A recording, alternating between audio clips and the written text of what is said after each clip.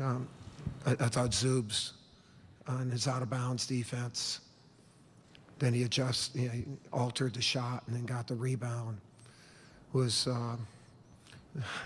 so fitting for Zoubek, for Brian to do that, because he really elevated our team over these last 6 weeks, 7 weeks, to where we would have a chance to play and win a national championship. It's still hard for me it hasn't sunk in that we're national champs. I love these guys, and you all ask them as many questions as you want, because they'll answer them a lot better than I will.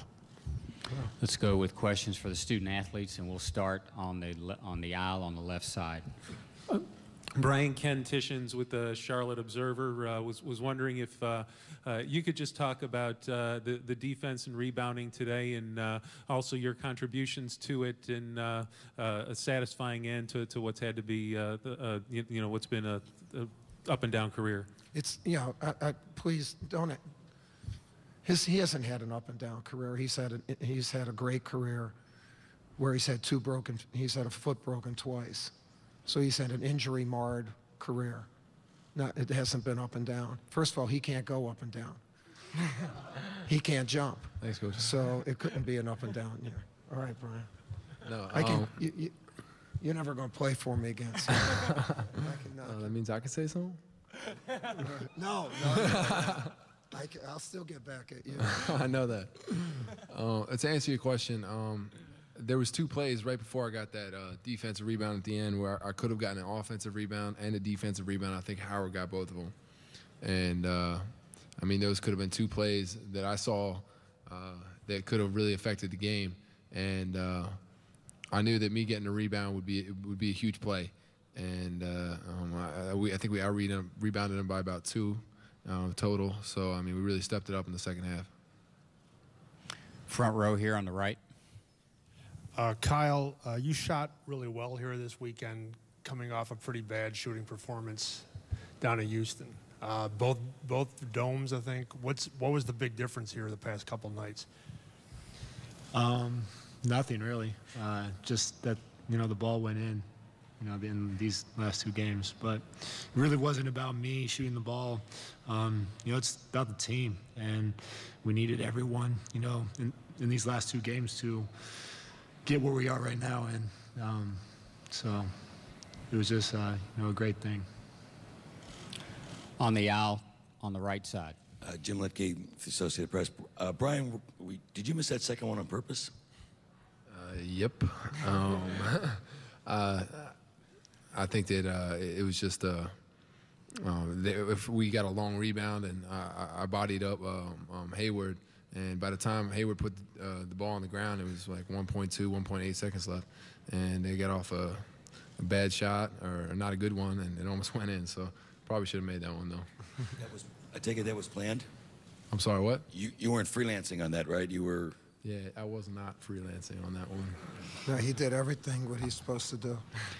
Left especially side. Rebound. Left side on third row. Stuart Mandel from Sports Illustrated for Brian. Could you just speak to, what does it mean to you to hear your coach say just now that you were the guy who elevated the team, to get to this position? It means a lot to me. I think that, I did elevate my game, and it was probably noticeable because compared to how I played before. And, all the guys on this team had to elevate their game to another level to win this thing. And somebody new stepped up every single night. And, that's how great this team is, that we can have somebody win it for us that's new every single night. Right side, we've got a couple of questions here. Is it me now? I wanted to ask the seniors, just to talk about ending your journey here after, starting with what you said earlier this week was not a great season, only 22 wins. Can you just talk about ending it in this place this time? John?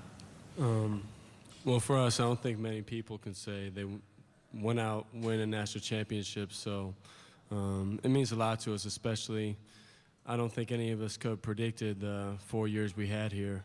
And to finish it like this means a lot, especially going through it with these guys every day. Lance? It means the world to us, especially our senior class, to come in and get knocked out of this tournament in our first game, and to have to, live with that for the rest of our lives, and, for the years of the extra years after our freshman year, our sophomore and junior year, just not getting as much success as we want, and to leave champions, to have our last game, leaving a national championship. I mean, it's tough to put words into. We maxed out our season. We maxed out all our practices. We got all the practices we had to do this year. We played in every game that this season had to offer us. And to seal the deal at the end, I'm really lost for words on it. Brian?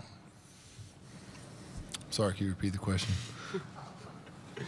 Can you just talk about ending the journey after the way it started on this stage? Yeah. I mean, it's been an absolute progression. You can see the difference every single year. Let's get that And to end it like this, as Lance said, it's indescribable. I mean, I don't think our seniors could have predicted this anywhere near this kind of success through our career, just based on how our freshman year went. I mean, it just proves that if you keep with it and you keep your head down and keep working at it, I mean, good things will come if you put in the work. Got time for about 3 more right here, third row, Pat. Kyle, you got just crushed on a screen on that last play there, and you went down to the floor. And I'm wondering, did you even see the last shot? And then when you saw it come off the rim, what your thoughts were? Yeah, when I got screened, I kind of twisted the right way to see the ball. So, I saw, the ball bounce off the backboard and hit the rim. It looked good. The ball. It was just one of those things where you're wishing, or hoping that it won't go in. And when I saw it bounce off the rim, and the team came together, it was just a special moment. 2 more, far right side. Question for John, sort of following up on that. I'm sorry, Bob Ford, Philadelphia Inquirer. This is such a random game sometimes. I mean, a shot here, the way a ball bounces. As that ball's in the air, you're going to have to accept the outcome, whatever that shot did. Can you kind of put into words what you think the feeling might be in that other room for the way that shot ended up? Well, by playing that game, their team was so tough, and I think, I can only imagine how they're feeling, especially to end the game like that. I mean, those guys, it was the toughest game we played all year, and, I can't imagine what those guys are feeling like. They gave everything they had, just like we did. And so, it's hard that one of these teams had to feel that way, So, I'm sure it's tough in that locker room. One more question for the student athletes here on the left. Brian, you spoke a lot the other day about having to spend so much time on crutches. I'm wondering if you anticipated a chance like tonight, for real. I mean, it's really hard to imagine being in this position when you spent 2 summers on crutches, and people around me just kept telling me just keep going at it and keep fighting, and it's hard to believe them sometimes. The good things are actually going to happen, and it's an unbelievable feeling that you can see the product of the hard work I put in and the hard work this team put in. And it's just a good story. Okay, gentlemen, thank you very much. Congratulations. You can go back to the locker room.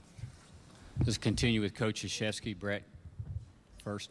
Brett Friedlander, Wilmington